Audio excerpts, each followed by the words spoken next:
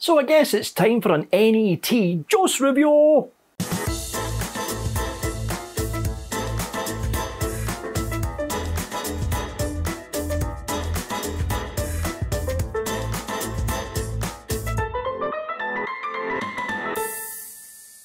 So we're looking at Drakes, because we're not going to be looking at Simply Leaf anymore, because they're basically shut down. And Darkstar.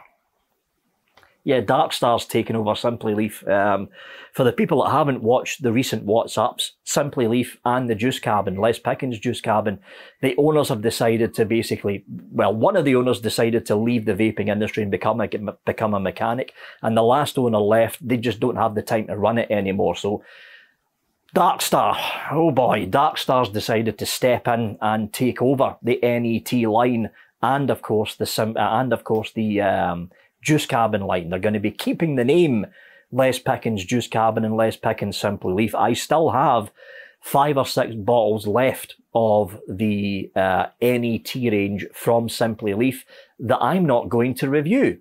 Because number one, there's no guarantee that Darkstar's going to keep those certain liquids running. They might cut half the line off and stop producing it. Number two, there's no guarantee Darkstar is going to stick with the Les Pickens process of extraction, so the flavour could change. And number three,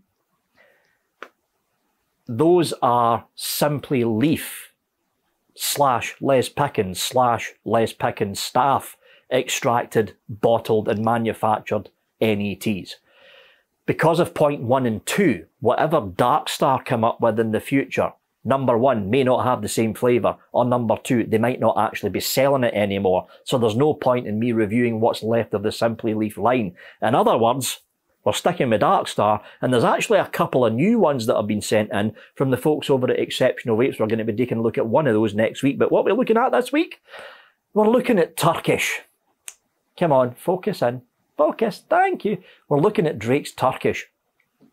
Yeah. Albrecht 2 from Vapefly. Mouth to lung tank sitting on top of the Vapefly Unibox. I've got a single low density fuse Clapton in here. The fuse Clapton's coming out at 0.72. I've got this running at 21 watts. 0.8 millimeter airflow pin sitting in here. And we're off.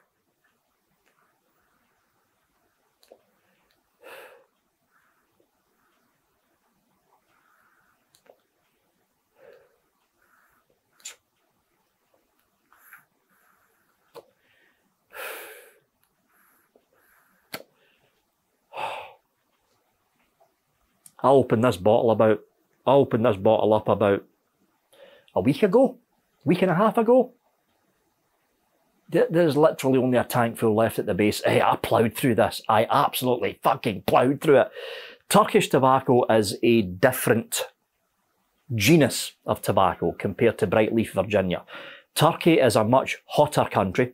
They've also got a lot more sunshine compared to Virginia itself. And because of that heat and extra sun, the Turkish process is actually a 2-step process.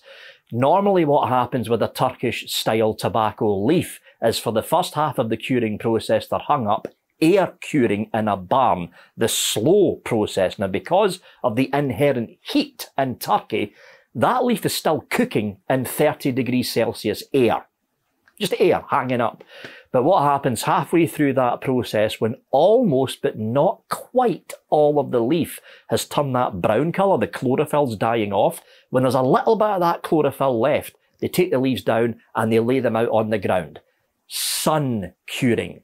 Only the back half, though, is sun cured. And what you end up with is a much darker leaf, because ultraviolet, along with the rays of the sun and the sun cooking the leaf on the ground, has essentially killed the leaf.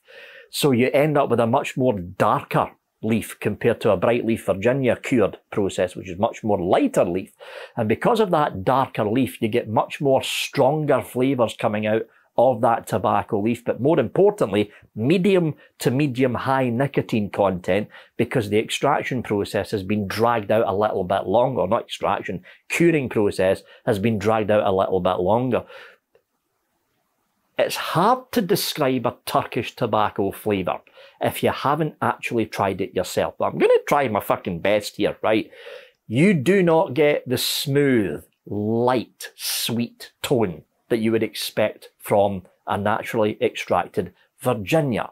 But on the flip side of that coin, you don't get the heavy, heavy tones that you get from an extracted cigar flavour. Turkish tobacco is somewhere in between.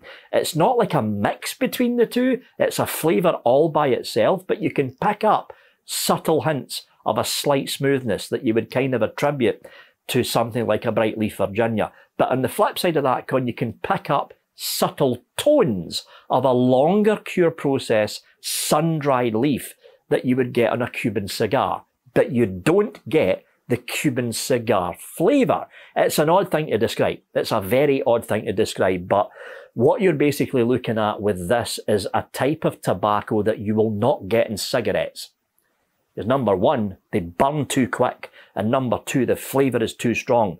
You will not get this type of tobacco in a cigarette, so most smokers out there would have not tried a Turkish tobacco. They wouldn't have tried it. It's a very unique flavour all by itself. There's aspects, very subtle aspects, of a flue-cured Virginia. Very smooth, but that's only in the back note. But there's also aspects of that slightly heavier, slightly in-your-face tones that you get with a longer cure cigar process without the cigar flavour. It's going to sound confusing. I know, it's going to sound very confusing, but it's very hard to describe a Turkish tobacco flavour if you haven't smoked on one. If you haven't smoked on one. This might give you a kind of hint, though, as to why Turkish tobacco exists. You don't find it inside cigarettes, but have you seen travel documentaries of Turkey? Or for that matter, any country that basically surrounds Turkey going into the Asian subcontinent? You get the guys that are sitting around an old school Turkish style tobacco hookah, which is the big bowl thing at the bottom filled with water, with the tray at the top filled with pellets of tobacco, Turkish tobacco in this case. They blow on they blow or they suck on the pipe, the smoke's dragged down the tube into the bubbler to cool the smoke down, and then the pipe brings it into their mouth. That lump of tobacco you see at the top that burns very quickly, Turkish. And this is the reason that Turkish tobacco is used inside hookahs. Number one, the water gets rid of all the impurities. Number two, the water cools it down. And number three, it's not a filtered cigarette, so it doesn't go pff and instantly burn into a frazzle. Hookahs, or hookah-style smokes, is usually where you find Turkish tobacco. And if you've ever smelled, if you've ever been to Turkey, and that odd smoky smell, Turkish tobacco, that's where it comes from.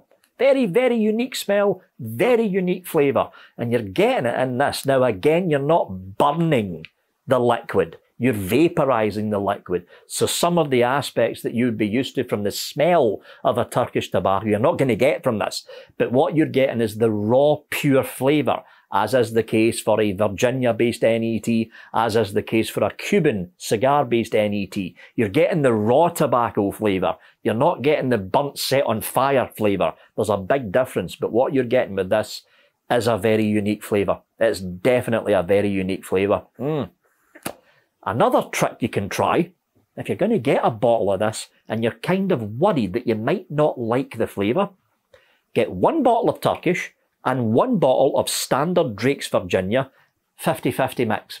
50% Virginia, 50% Turkish. Give the bottle a shake, pop that in your tank, and I'll guarantee you're going to like it. You're not getting as strong a slight spice note from the Turkish because you're now mixing it with a baseline Virginia. Give it a try. I'll guarantee you're going to like it. I'll guarantee you. Or just get the straight bottle of Turkish. If you like a stronger flavour, just get the straight bottle of Turkish. I mean, that fucking bottle's gone. I can guarantee you by the time the UK Vape Show comes up this Thursday, I'm going to have moved on to something else because that Turkish tobacco will be gone. It will be empty. Anyway. I've always liked, I need to fill this tank up before I fucking forget, I've always liked Turkish tobacco. Always liked it because again, when I was a smoker, I was very lucky to live literally a 15-minute train journey away from a very, very well-known tobacconist that used to be at Ayr, the town of Ayr, A-Y-R, the Ayr train central station. And his little tobacconist shop was literally right next door to the train station, and he used to bring in refined, processed Turkish tobacco. Very rare, and it costed a fucking fortune. But oh, that flavour was fucking phenomenal. And there's hints of it in here. That is a fucking good tobacco. That was Drakes Turkish. Big thanks to the folks at Drakes for sending it over for a review. If you thought this review sucked, you know, do down below. That was good, give it a thumbs up. Very fast at the top, you get the latest video no matter what video you're watching in the channel. And that's latest What's Up Sunday Update vlog. In the middle, shout out to the hashtag Flu Family, the Patreon subscribe stars and the YouTube members of keeping Vaping With Vic afloat financially. That's what's keeping me in a job, and underneath me is the Vaping With Vic logo. Click on that to subscribe. As always, folks, thanks for watching and have a good one.